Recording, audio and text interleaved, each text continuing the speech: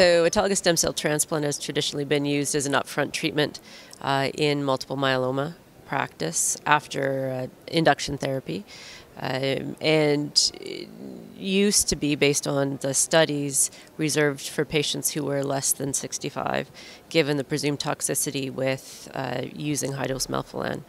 I think that the clinical practice across Canada has changed somewhat, recognizing that age as a biologic marker is probably not as appropriate as using age as a chronologic marker is probably not as appropriate as using age as a biologic marker.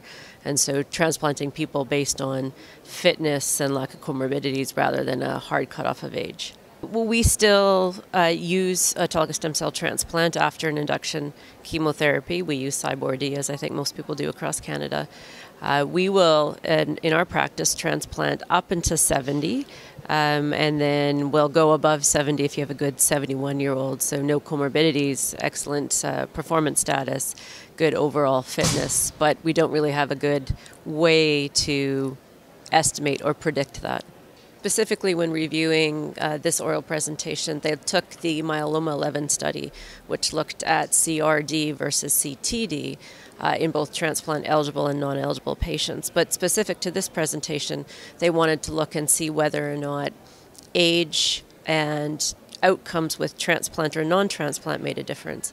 And so they took the age of patients and matched them as to whether or not they got a transplant or didn't get a transplant. And ultimately, if you got a transplant, irrespective of age, you did better.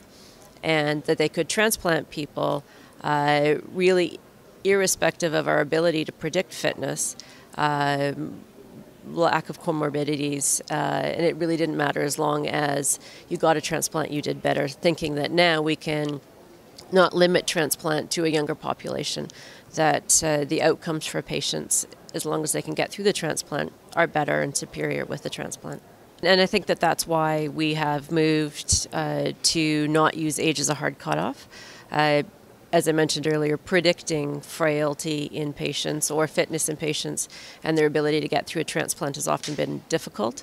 Often you'll have the elderly patient who will cruise through and you'll have a younger patient who runs into a lot of trouble with transplant.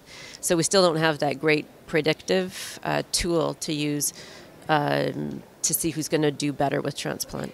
The findings from this trial just confirm what we have done traditionally across Canada, which is not use age as a hard cutoff to be eligible or ineligible for transplant.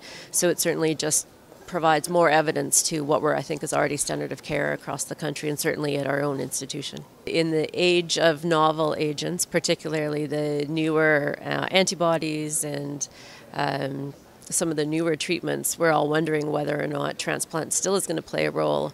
Is it going to stay up front? Is it going to be used as salvage?